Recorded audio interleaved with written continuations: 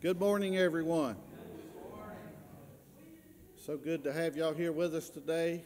My name is not Dan Ward. Dan is on a trip this weekend, and so thank y'all for being here. We have Mary Ellen Robinson back with us today. Barrett's on continuing education. So Mary Ellen is wanted to welcome her back with us.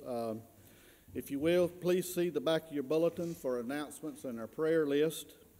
Announcements-wise, today, Christian Education will meet very briefly right after worship. Tomorrow, Presbyterian Women's Circle Number 1 meets at 10:30. Wednesday, prayer meeting and choir practice at 6:30 and 7 p.m. accordingly. Thursday, Season 3 with The Chosen continues at 6:30. And then next week, on Wednesday, Valentine's Day the 14th, we have an Ash Wednesday service at 5:30 and a wonderful catered meal to follow. So please join us for that. Lynn wanted me to remind that the flower calendar has some remaining spots, and the list is back there beside Stuart. So if you can help us with the flower calendar. For concerns, back of your bulletin, I want to point out Miss Gladys Melvin was moved from Shoreland to Columbus Regional Hospital this week. She's not doing well. Keep her and her family in your prayers, please. To include Morgan Pierce, her surgery is scheduled for this week. We want to add, Mary Ellen informed me of a child named Amelia. Amelia is on a ventilator with a terminal disease called Batten's disease. So please keep little Amelia and her family in your thoughts and prayers. Also, a friend of Lynn and mine, she has a sister, and her sister's battling cancer. And so we ask, if you will, her name is Rosalind White, who lives down near Lake Waccamaw. And to round it out, I was informed Suzanne King of Whiteville, I believe Joanne knows her pancreatic cancer. So please highlight these and keep these folks in your thoughts and prayers. And with that, we will worship. Thank you.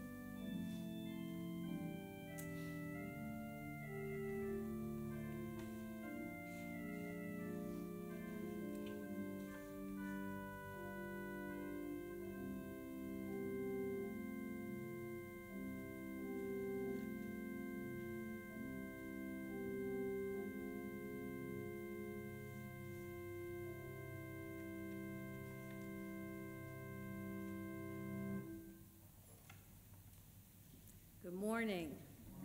It is good to be back with you. Our call to worship is found printed in your bulletin. Have you heard? God heals the broken and blesses the wounded. Sing praise to God. Have you heard? God forgives, and the past is over and done. Sing praise to God. Have you heard? God lifts up the downcast and gives peace to the troubled. Sing praise to God. Have you heard?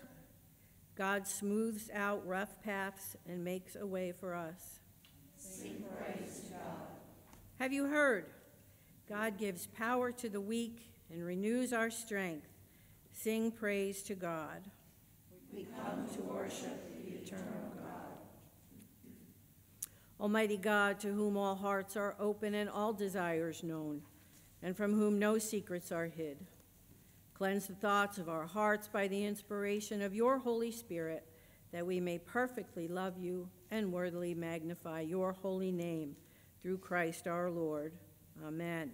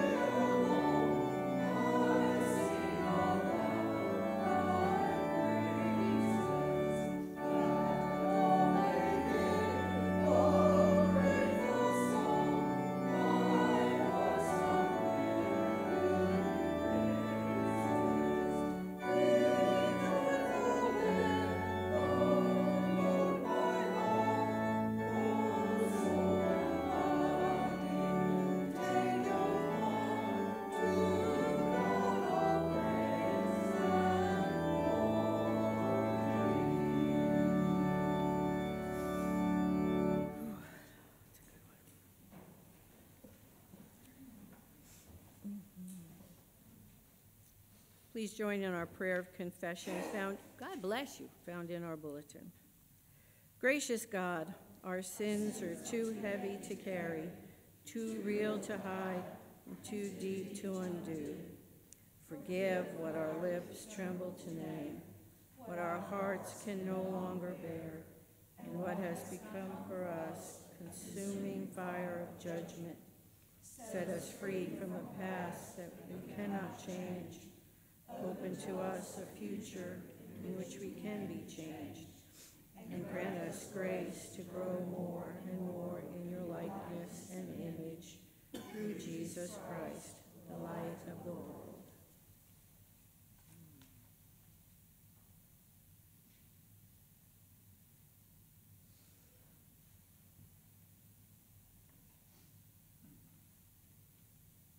If anyone is in Christ, there is a new creation. Everything old has passed away. Behold, everything has become new. All this is from God, to whom we have been reconciled by Christ. Rejoice then, for we are known, accepted, loved, and forgiven. Thanks be to God.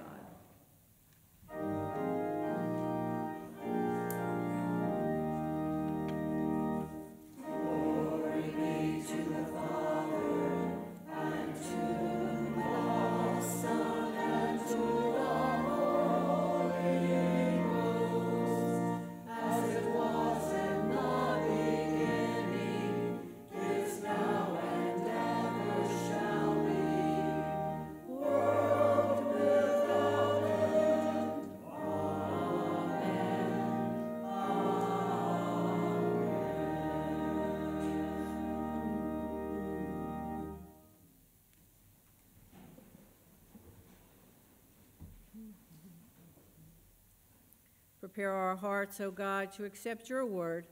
Silence in us any voice but your own, that hearing we may also obey your will through Jesus Christ our Lord. Amen. Our first scripture reading this morning comes from the prophet Isaiah. It's from the 40th chapter, beginning at verse 21.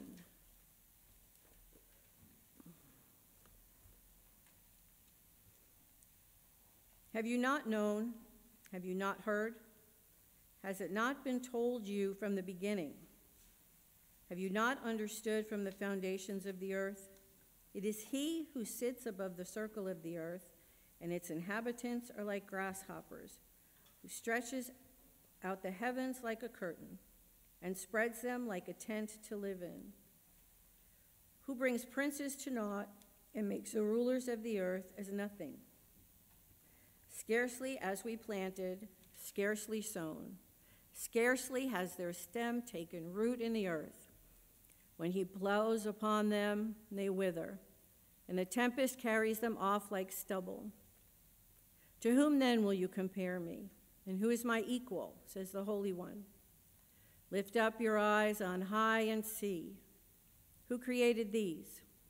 He who brings out their host and numbers them, calling them all by name, because he is great in strength, mighty in power, not one is missing. Why do you say, O Jacob, and speak, O Israel, my way is hidden from the Lord, and my right is disregarded by my God?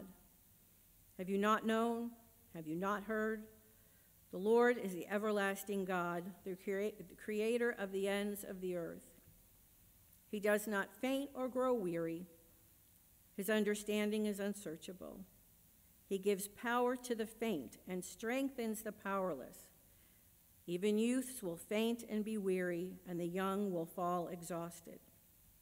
But those who wait for the Lord shall renew their strength, and they shall mount up with wings like eagles, and they shall run and not be weary. They shall walk and not faint. Our second reading this morning comes from the Gospel according to Mark. This is the first chapter, beginning at verse 29.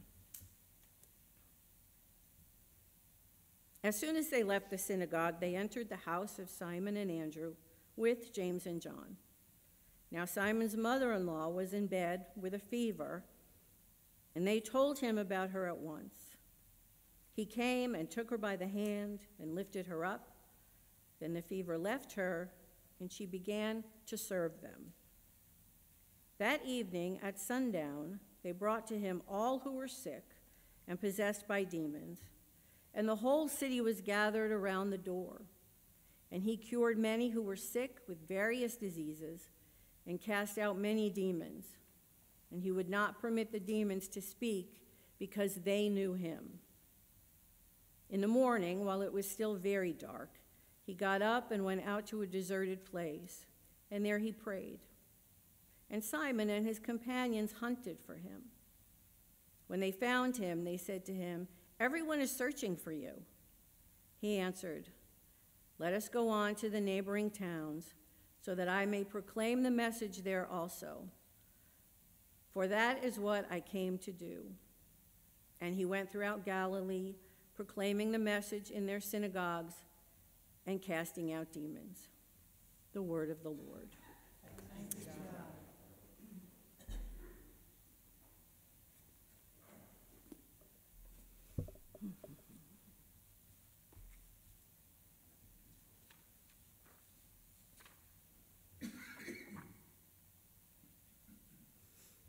Servant ministry is presented in today's gospel reading in a way that sounds like something much less than good news as we meet Simon Peter's mother-in-law. 3 verses of scripture contain everything we need to know about this healing encounter. Listen as I read these 3 verses again and imagine the scene. As soon as they left the synagogue, they entered the house of Simon and Andrew with James and John. Now Simon's mother-in-law was in bed with a fever, and they told Jesus about her. He came, took her by the hand, and lifted her up. The fever left her, and she began to serve them. Mark tells us that the men had just left the synagogue. They're hungry, and they brought friends home with them. The woman of the house is down with fever, and now her son-in-law is bringing home a hungry group from the meeting. Then Jesus enters the story. He takes Simon's feverish mother-in-law by the hand, lifts her up, and she is healed. She gets up out of bed and waits on them. 1 minute she's lying in bed with a fever, and the next she's preparing food and trying to figure out if she's got enough food in the house to scrape together to feed all these hungry men. Where is the good news for Simon's mother-in-law?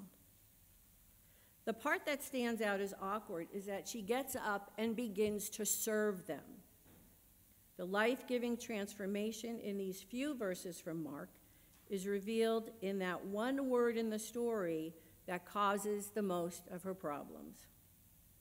After all, if it was said that she got up and began to talk with them, or got up to walk with them, or began to eat with them, the story wouldn't be such a problem. But Mark is clear that Simon Peter's mother-in-law began to serve them. Jesus described his own life and ministry on earth as service. Jesus told his disciples that they were serving God, and their work for God would be menial. The disciples' service to others would be difficult. Yet the life of service Jesus described as a life of being a servant minister was the heart of his ministry as well. Now we can return to these 3 verses of Scripture. Simon's mother-in-law had a life-changing encounter with the Messiah. Jesus came into her house and touched her. In Jesus' life-changing touch, Simon Peter's mother-in-law was healed and made whole. Perhaps this is where you find yourself in the story. Are you looking for a life-changing encounter with God? Perhaps it's been a long time since you felt that healing touch. You have come to the right place as you discover grace, mercy, and the love of God that he has for all of us. For those of us who have felt the touch of Jesus in our own lives, we find ourselves alongside Simon's mother-in-law in this story. Mark describes Jesus going to her, touching her, and healing her in the past tense. Jesus took her by the hand, lifted her up, and the fever left her. These are all described as actions that are over and done with. Her service was not a one-time over and done action, like cooking that meal. Simon's mother-in-law began to serve Jesus and his followers. But the meaning of her actions was transformed by Jesus' healing touch. She did not serve and minister to them because of duty. She served out of love. We are to follow the example of these early disciples and Simon Peter's mother-in-law. After we have come to know Jesus and have experienced the forgiveness and healing he offers, we are to respond to the love of God that he has shown to us by sharing that love with those around us. As we share God's love, we are living into our own vocation as ministers, ministers of the gospel.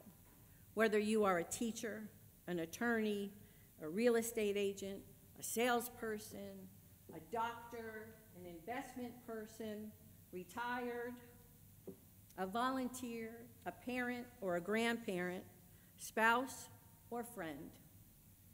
Our everyday work will be ministry, not by ordination, but by our baptism. And as we share the love and grace we have known in Jesus, we offer that listening ear, a kind word, a helping hand, and in that process, we experience God's love. Far from a chore, that loving service is how love grows within us, and healing happens. Sometimes the hardest chore becomes the most rewarding. Most of you know I have been incredibly blessed to be in this church for 6 years now, to fill in when I am needed, and it brings me joy every time I come. There are times when I have shared personal stories, some sweet, some funny, some not always the happiest. But I can share those stories because I feel comfortable sharing them with you. Sometimes sharing those not so happy stories help in my healing.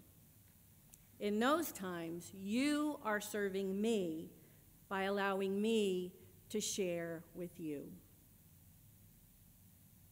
Healing doesn't always come from some great prophetic word or some great lecture. Many times it's a simple nod of a head, a smile, a simply I understand, a simple let me pray for you. There's a difference between being healed and being cured. Our understanding of healing, especially in our gospel stories, means something more. It means a restoration of wholeness, particularly when it comes to our spiritual lives. When we are healed, even if we are not cured of that physical ailment, we have the ability to rejoin our community in whatever way we can and be in our peace on earth. In our reading from the Gospel of Mark today, notice that Jesus doesn't seek out people who are sick. Instead, they are brought to him, either by their own or through the disciples. Simon's mother-in-law is brought to Jesus as soon as they get to the house. And as soon as he heals her, she immediately goes about serving Jesus and the other people in the household. She was restored to her community and to wholeness. Her healing demanded a response, and she served. Jesus' fame was already spreading when he taught. He was in the synagogue at Capernaum and cast out unclean spirits there. But Jesus' call was always first and foremost to proclaim the good news of the kingdom of God. Everything else, including the miracles and the exorcisms, were secondary. As it happens in human nature, people are getting caught up with the messenger and not the message. We've all been there. We've been caught up in the hype of someone who is so charismatic that the next thing you know, you're buying something, you're giving away your life savings, you're talking to that telemarketer on the phone. Something you really didn't want to do. It's something that that person has seduced you into. Jesus was trying to avoid that reputation. He didn't want to be seen as just another miracle worker, because that was not his mission. His mission was to proclaim that the kingdom of God is here through God's authority, not human authority. Towards the end of today's reading, we learn that early in the morning, Jesus goes out to a deserted place to pray. Observing morning prayers was a regular part of Jewish religion practice. And we know that the desert or the wilderness in biblical tradition were places where a person could make contact with God. So it makes sense that Jesus goes there. After all that pouring out of himself in previous days, Jesus needed to get in touch with God again.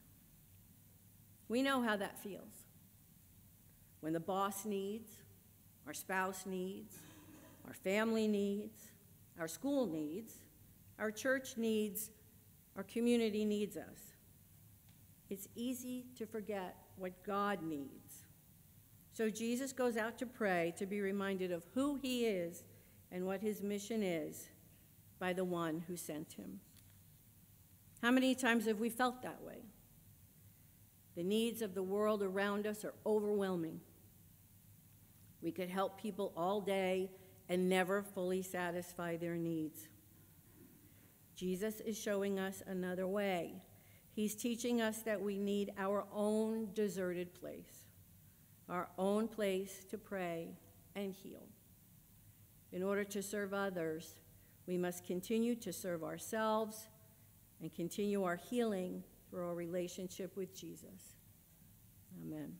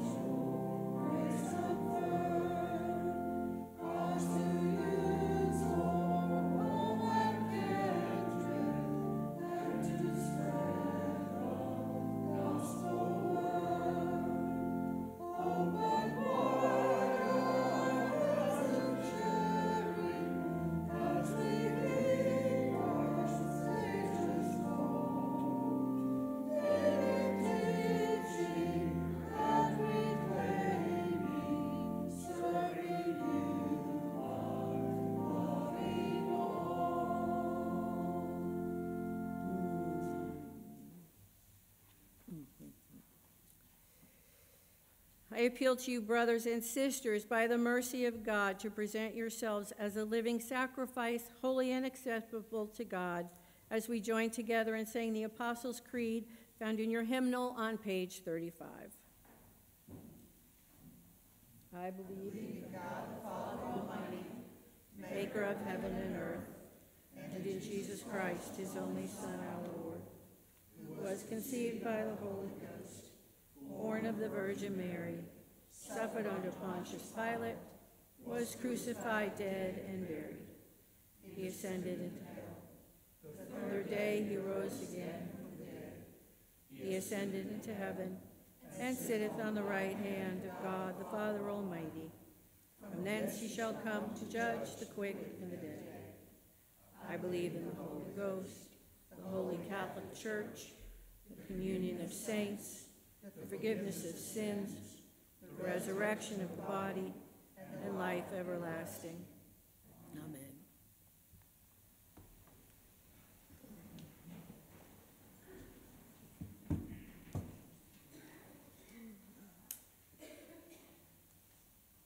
Almighty God, in Jesus Christ, you taught us to pray and promised that what we ask in your name will be given to us. Guide us by your Holy Spirit, that our prayers for others will serve your will and show your love, as we pray the prayer Jesus taught to his disciples, saying, Our Father, who art in heaven, hallowed be thy name. Thy kingdom come, thy will be done, on earth as it is in heaven. Give us this day our daily bread, and forgive us our debts, as we forgive our debtors. And lead us not to temptation, but deliver us from evil. For thine is the kingdom, and the power, and the glory. Amen.